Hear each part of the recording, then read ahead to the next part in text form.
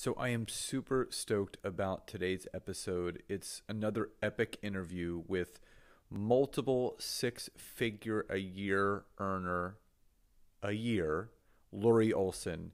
And she just shares an amazing story of how she went from one company to another. She found her home, she found her passion, but more importantly, she found her purpose of why she said yes to network marketing. So I hope you guys enjoy.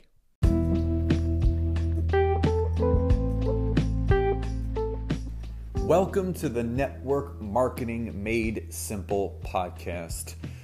I am Scott Aaron, and each and every week I am going to come to you with simple, short, and powerful tactics and tips on what you can do each day, each week, each month, and each year to grow your network marketing business, income, and team. And just remember, network marketing is not easy, but it can be made easy with simple steps to bring you the success that you truly deserve.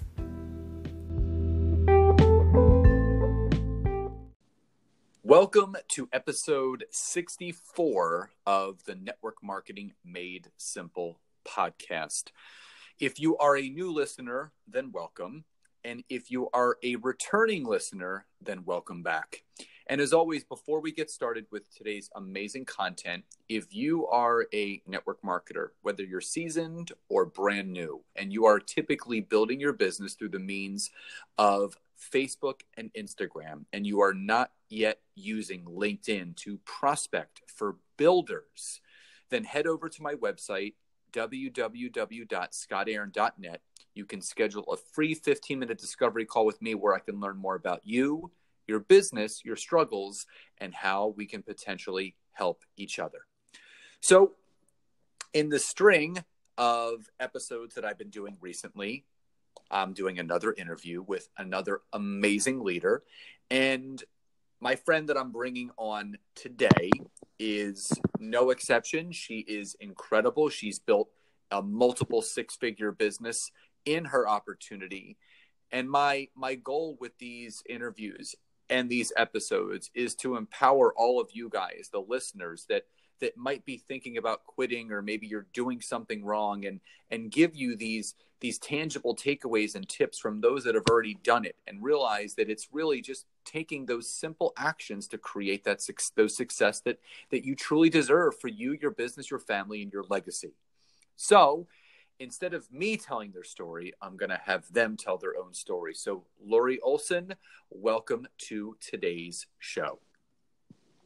Thank you for having me, Scott. I'm glad to be here. Awesome. So as I like to do, I want people to kind of share their journey and their story. So talk a little bit about your background of obviously what you've done before network marketing, and what was it that had you say yes to network marketing?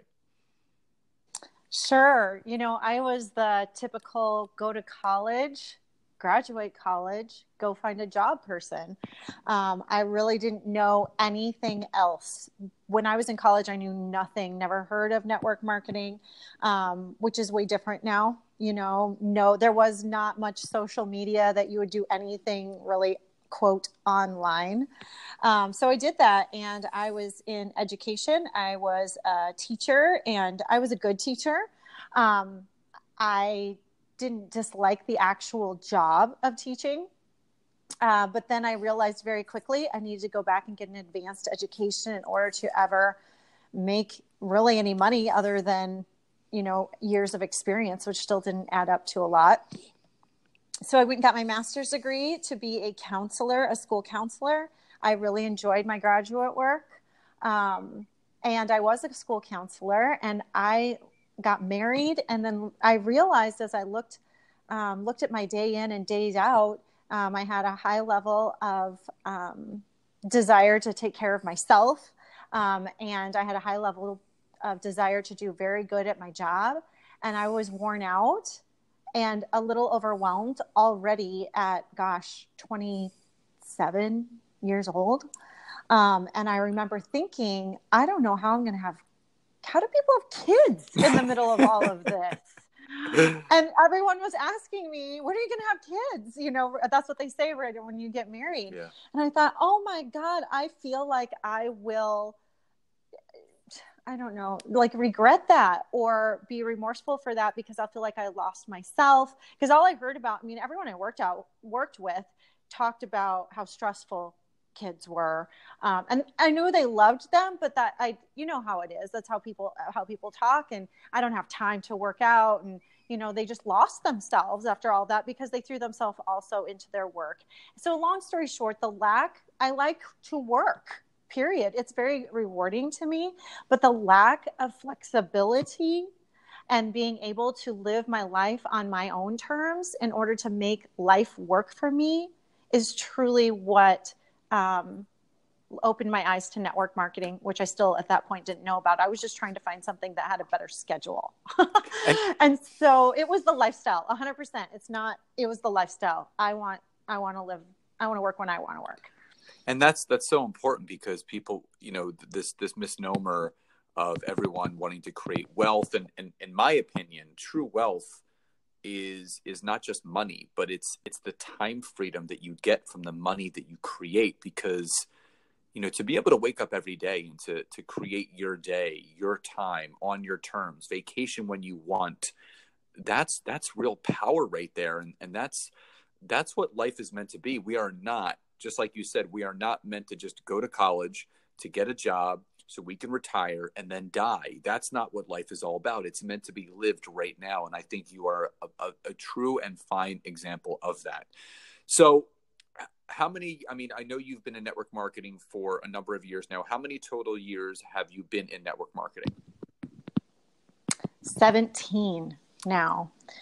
And with your current opportunity, how long have you been with them? 5. So in the 5 years that you've been with your current opportunity, how big of a team have you grown? We have almost 10,000 team members. And wow, that is,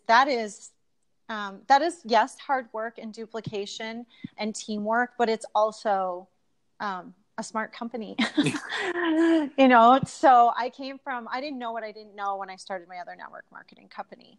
So, you know, I spent 12 years doing it. It served its purpose. I was able to stay home with my children. I did build it to that. It made a full-time income. And I was always grateful for that. Cause like I said, that was the number one thing I wanted. But when you put in 12 years of blood, sweat, and tears, you start thinking a lot bigger than that. Yes. You know? Yeah. So, these products came to me at a time that I was in desperate need for them. And I literally felt a difference in a short period of time.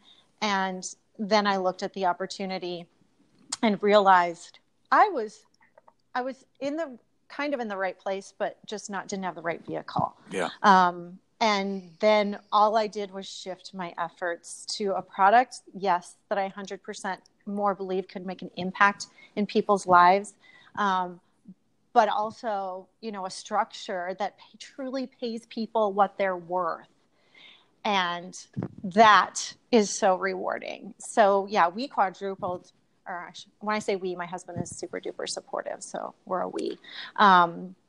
Quadrupled the income that took me 12 years to build within my first 3 years. Amazing. I mean, and if you do the numbers, that's, you know, for the listeners out there, that's 2,000 people a year for the last 5 years, you know, joining your organization. If you want to break it down even further, it's almost 150 people a month, which I think is just incredible.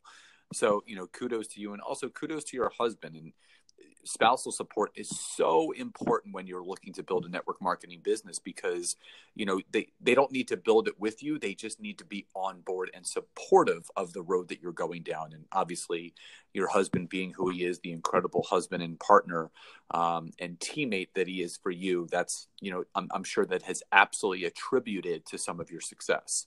Oh, 150%. If people don't have that, I really feel, you know, it's funny you bring this up, because in my first company, I was in there before I had kids and then also in the middle of it. And I watched women stop, you know, like just kind of be suffocated and not really reach their full potential because of that lack of support.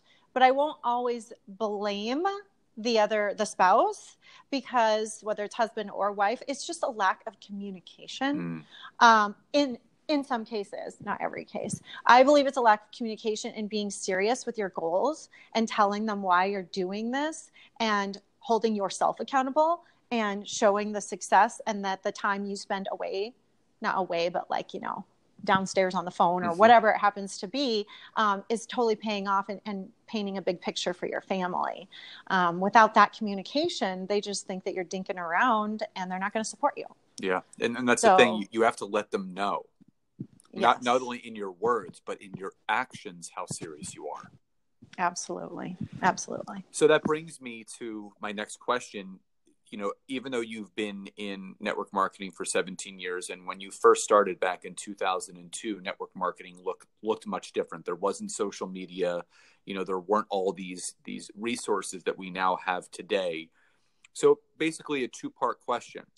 What was the biggest challenge that you faced growing your business in 2002 compared to the biggest challenge that you faced restarting building your business in a new opportunity in 2014?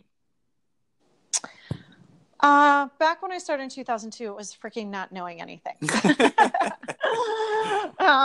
And just kind of following through the steps. It was more of a party plan. And you could, utilize your family and friends and one thing, and it worked well back then. But just literally knowing that, I need to set some goals. Literally. I mean, I didn't have anyone telling me that. I just always was the type that's like, I'm just going to do as well as I can. I work as hard as I can. But then you never know when you're like, hey, I did a freaking good job, or you know what? I didn't really step it up like I could. So setting goals was huge for me. As simple as it sounds, it's not, because I still talk to people like they won't write anything down as far as a goal, which means they're scared.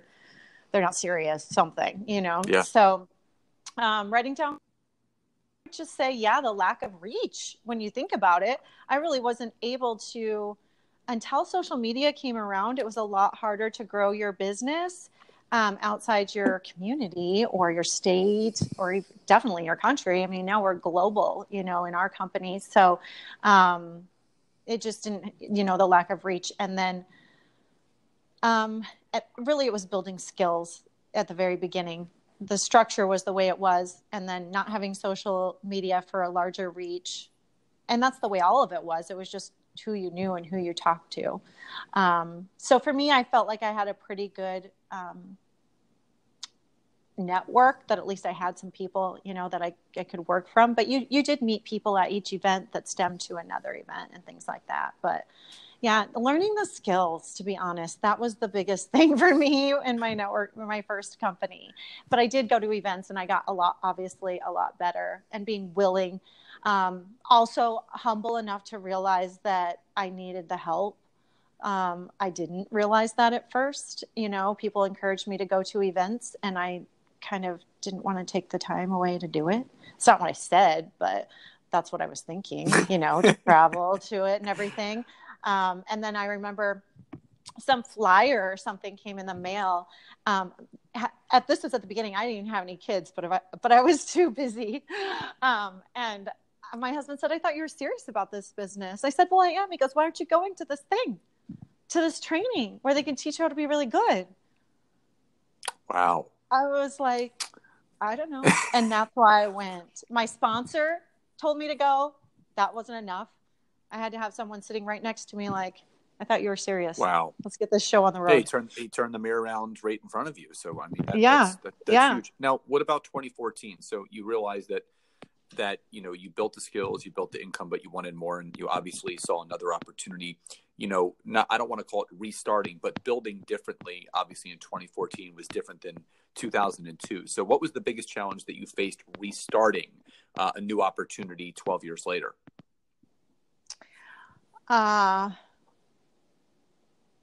For most people, I would say it's probably getting out of their own way, getting out of their comfort zone, being bold and being brave. And I still have those challenges sometimes, but at that moment where I was at, it wasn't. It took me a long time to make the decision because it was starting over. I don't still get a paycheck from that company. I never did. I had to quit. So I know some people can build another company and still get that paycheck if they use the products or something. I didn't have that option. Wow. That's why it took me a while. So it was, you resign and release your team to start something new. So it took me, I sat on those products for 7 or 8 months because it was a full-time income. It wasn't incredible, but it was full-time and it was providing. And so I just finally did it with, my husband and I had lots of conversations. So I had to make a decision. I was like, do I really want to start all over again? I know how much blood, sweat, and tears went into this, but I built enough belief that I saw what the other people in my company were doing. And I knew that if they did it, I could do it too. Love it. So it really was, and I knew that there was resources and I was coachable. So it really was guts, really, to get going again and start over. And I turned my fear into absolute excitement. And that's just how I made that shift in my mind. Like you're not going to be afraid of it. You're going to go after it and be so excited that you have some skills behind you. You have confidence. You have built a lot of personal development that's going to help you get this thing going. And I really did go from and here would be probably a big challenge in my head anyway. All the challenges are in your head, by the way. All of them. No, you're every single one. It's the 6 inches between your ears. That's where most people really suffer in their business. They, you talk yourself out of things, and you have that negative self-talk and your disbelief and your lack of confidence. It all stems from the thoughts that are running through your head every day. Oh, absolutely. And I can recognize them and you make a decision right there. Either you do it or you don't. But my biggest challenge probably then was I left being a big fish in a little pond to being this tadpole in a huge ocean in this business. That's what I realized when I saw the caliber of people that were in this company. You wouldn't see anyone. I mean, it's just a whole new ball game. And was I going to step up to the plate and be that kind of person? And even though I can handle it now, like I would think, oh my God, to be a millionaire, I'm not sure I want to be a millionaire. And then I thought, what am I saying? And it wasn't because I didn't want to earn that income. It was because I knew the responsibility that probably came with it and the type of caliber person that can carry a team like that. Yeah. And that was overwhelming for me when I thought about it, which is stupid to think about because you're not even anywhere. You're not even there. So why are you worried about it? But you do grow into it and you just realize that's what's been so cool about this is I still look at the people that I admire and I emulate and think, yeah, I'm going to be better today so I can grow more like they do, So for me, that's really the biggest challenge is taking it from, okay, I've got my name out there like on several social media platforms to talking to people I don't even know to trying to get outside the United States. Like those things can seem really big. And just really for me lately, it's been, you got to step up. You need to up level, realizing when you're not going to coast at any time. That's not really the goal. I mean, obviously I'm not working as intensely as I had to those first year or two just to get some income going. Right. But I just think that we can be really complacent, and that's when you start seeing things fall apart and realizing if I'm really going to make something out of this, I have to keep stepping up my game and keep getting better and keep growing myself and finding new opportunities. And it's never this, oh, I made it to the top feeling. Yeah. I think that, I've had to grow more than I ever probably planned on by being in this company. And it's just made me a better person. And just more appreciative always of what's next, and yeah. And you always hear about network marketing as a personal development journey with a compensation plan attached to it. The more that you become personally developed, the more income that you can create. And I think that's such a great thing that you just shared, showing the disparity between, what life and what business was like back in 2002 before social media was so prevalent compared to 2014 when you quote unquote had to start over by giving up that income and you were able to quadruple your income by going all in. And I think that's also part of it. People play small. Yes. Les Brown talks about all the time, if you take the easy road, you're going to live a hard life. But if you take the hard road, you're going to live an easy life. And everyone deserves that. So, Mm-hmm. so Lori, here's my next question. So now, you're doing this business and you now have people coming into the business and they want to build.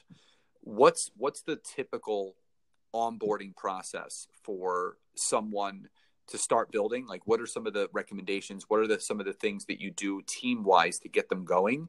And the second part of that question is, how do you keep them engaged? What do you do to reinforce the routine to keep people going so they don't let that negative self-talk get into their head and quit? The magic question, the $1 million I question. I will say one of the things that I have had to learn through this growing period that I didn't mention is how to attract entrepreneurial type people, or at least get people interested, and I guess cast the vision, if that's what you want to say. Casting the vision has been huge for me, which I never really did much of. It was a lot different in my old company, and realizing I'm not here to sell a product to people. I'm here to help them change their life. Yeah. So I would say when people first come on, they have to have a social media presence, period. I don't want them to do only that and not, reach out to people that they know. But I mean, they're taking the totally slow game if they're going to if they're too afraid to put themselves out on a social media, then they're too afraid to do the business, period. I always love how Emily Vavra says, if you're not speaking it, you're not believing it. So if you can't say it and you can't tell people what you're doing, you don't even believe that you can do it. And so that's huge. Have a presence on social media. And then, yes, Facebook. I do hope that they, some of them, believe it or not, are not on Instagram yet. And of course, since I've been working with you, for sure, we'll talk about LinkedIn. And I've been on LinkedIn before, but I'm getting new to really utilizing it and making it work in the right way. But consistency is king. I mean, when I first started, they asked me to speak at an ICU just because I kind of went through the ranks pretty fast at the beginning. And what was my tip? And I just couldn't even pinpoint it because I felt like what I was doing was so easy. I did. I mean, I worked, but it wasn't like rocket science. I don't know anything magical about social media or anything else, but I was religiously consistent. Religiously consistent. I still am religiously consistent. So people are like, oh my God, I can't post every day. I'm like, this is so freaking easy. Are you kidding me? You're sitting here on your phone. And like one of my friends says, if you can poop, you can post. What do you do when you're sitting on the toilet, Right. So very, and I was always I would say, so be consistent and don't lose who you are. People are like, what do I post? I'm like, what are you doing? What are you doing today? How do you feel today? What's going to happen? So like, what's changed in your life? Like, make it so authentic. Like, it is really, a reality show on some, like, especially on Facebook, and people will be attracted to you when you stay true to who you are and they can follow your journey. So don't ever feel like you have to wait until you have a celebration before you put something. The struggles will attract people more than the ultimate, I'm at the top, or I lost, I reached my goal type thing. So consistency, and then stay plugged in. I personally do team meetings every single week, which kind of ties into your second one. And stay plugged in. I mean, if I tell them there's a number of other things through the company that they can do, there's ongoing opportunities like that, which can be overwhelming, but I try and tell them the basic ones to stay plugged into. Head to an event. If they're a serious business builder, they have to be signed up for our next big coming up event. It's just non-negotiable, because that's where you see the big picture, and that you're part of something so much bigger than yourself, and that you have so much support and so much training and this amazing culture that is here with you. So I feel like between the support of myself, and all I tell them, when I've had a few people that aren't that coachable, and I'm like, you know what, when you ask me these questions, only thing I can teach you is what worked for me. Wow. That's all I know. Yeah. So if you're wanting to do all these other things, I'm not saying they won't work, but when you're frustrated because they're not, why not try what's worked, for me? And and guess where I found out? For the people that were more successful than me. Yeah. That's when I went and asked them. I think that's the best tip you can ever have. Go to the people who are doing what you want to do and find out what they did. Do the same thing, in your own style. So the support of your sponsor, the support of be plugged into your entire team, be plugged into your entire company. And I really feel like if you are plugged into all three of those things along, and they all have their own training and coaching that go along with them, that is the absolute hugest things, because it is a lot of support that people need, because there's hard times. And then when people unplug themselves, they never get out of their hole. And, well, what I love that you just said is, success leaves clues, and that's the thing. And, the people that ask the most questions are going to get the most answers. But Yes. Here's the other thing, is that what I love about you is that you're what I call a suggestive leader, and there's not, and I'm meeting more and more of them. That's the way that I lead. You make suggestions based off of what worked for you. You're not a dictator in the aspect that, what Lori says goes, you have to do this. You suggest, well, you're coming to me with a question. Here's my suggestion of what you can do. And I think suggestive leadership is one of the most powerful forms of leadership, because in the end, you're not looking to run an adult daycare center. You're looking to develop more leaders. So if a suggestive leader is going to make a suggestion of someone that wants to build a certain way, and that person takes the suggestion and runs with it, now you have another suggestive leader that's going to just keep on passing it down. And that's the type of organization that people want to create. People don't want to be part of a dictatorship in network marketing where they feel like that person at the top is their boss. That's no fun. That's why people leave their corporate jobs, because they're not so much psychologically unemployable, but they want to live life on their own terms, in not have to's, but get to's. And that's where suggestive leadership comes into play. And I think you're a beautiful example of that. So thank you for those shares and takeaways. That's amazing. Yeah.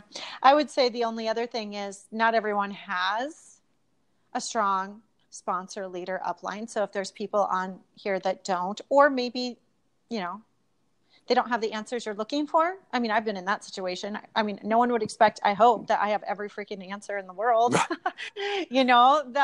and sometimes your leaders may not know, or they're not doing something that you want to learn about. I mean, you guys, I asked questions, but I got here not by waiting for someone to hand me everything at all. No one handed me any. And when I started 5 years ago, I've created systems and training.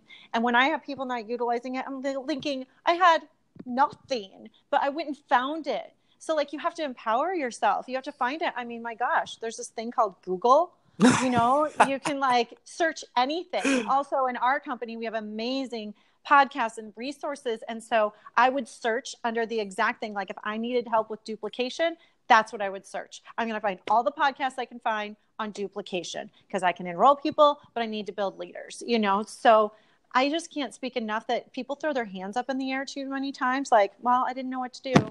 So, I quit. Well, where the resources are right there in front of you. You just have to go find them.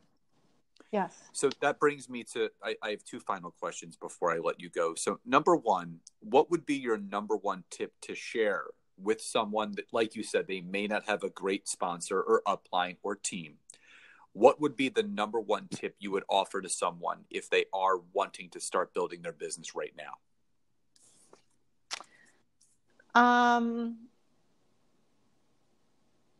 I would definitely, honestly, search for the best network marketing books, podcasts, things like that. I mean, we would probably suggest, I'll just throw it out there. I mean, Eric Worre would be one of my number one as far as a total network marketing guru.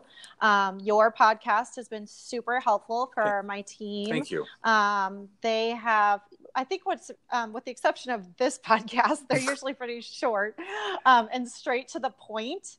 And I think people absolutely love that, so that they can get a little bit of nugget, and they're very useful, go do this now type thing. Yeah. Thank you. So definitely find, and when you find one resource, you will find another. And then always reach up. I think people don't realize that, let's just say your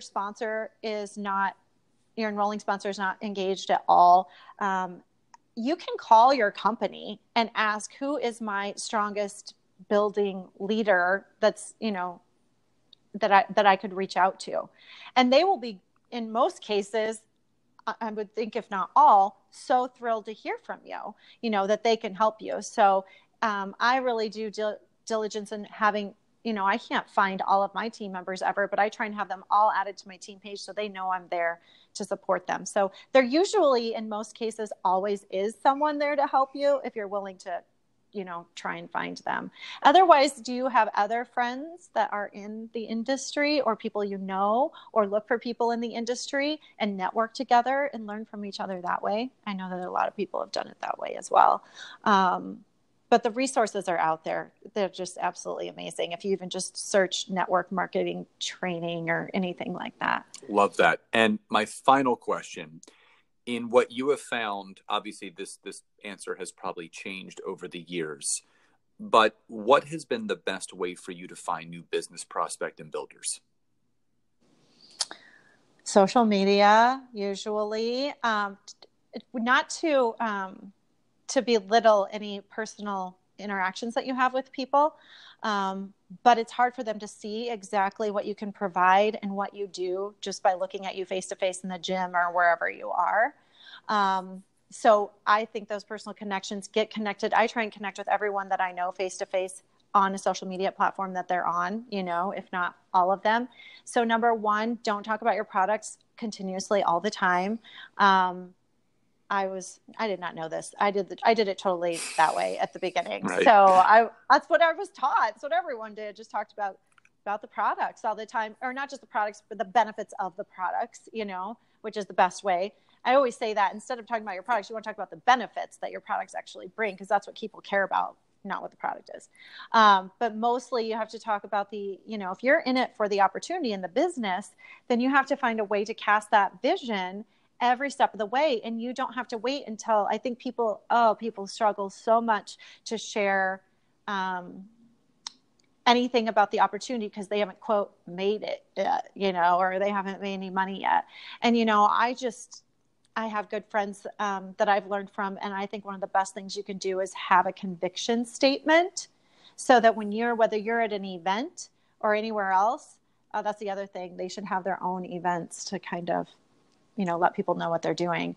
But you should have a conviction statement like, this opportunity is going to pay off our debt. I will be debt free because of this opportunity, even if it's day one, or I am going to be able to take my kids on the dream vacations they want because of this. Or I will have that statement and say it with so much conviction and belief so that people know where you're going, because people want to lock arms with people who know where they're going, period.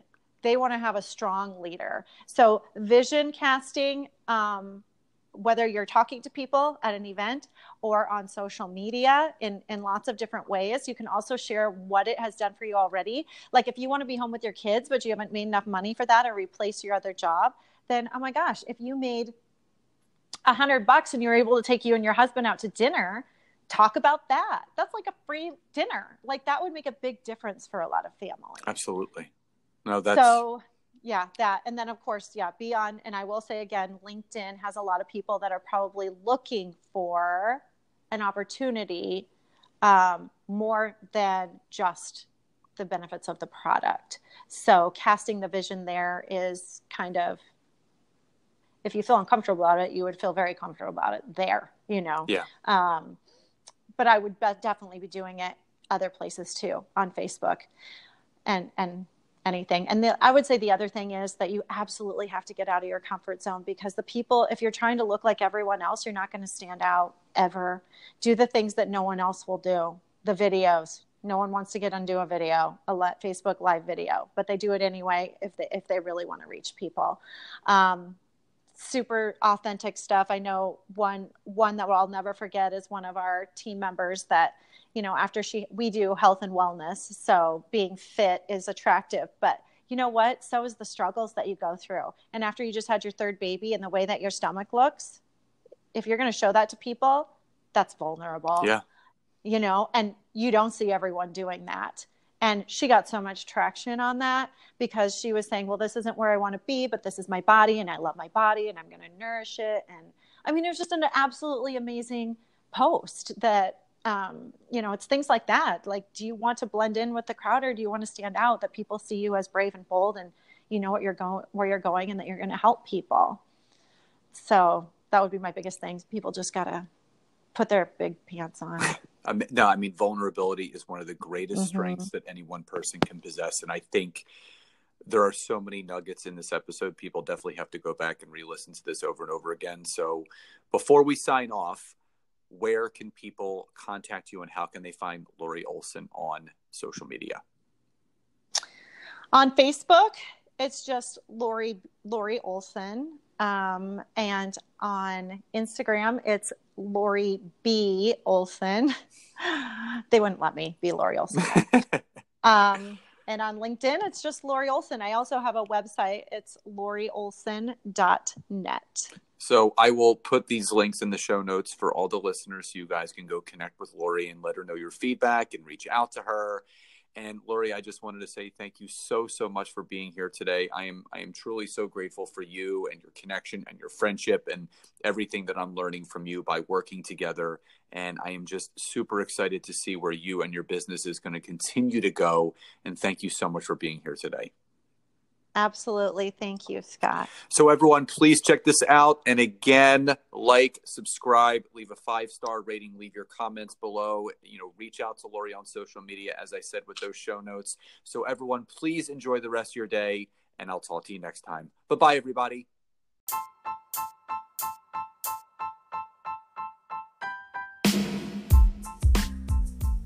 So again, thank you so much for checking out today's episode. And if you can go over to Apple Podcasts or iTunes and leave me a 5-star rating, write a review, and share this with anyone that you feel could benefit from this, I would be so grateful.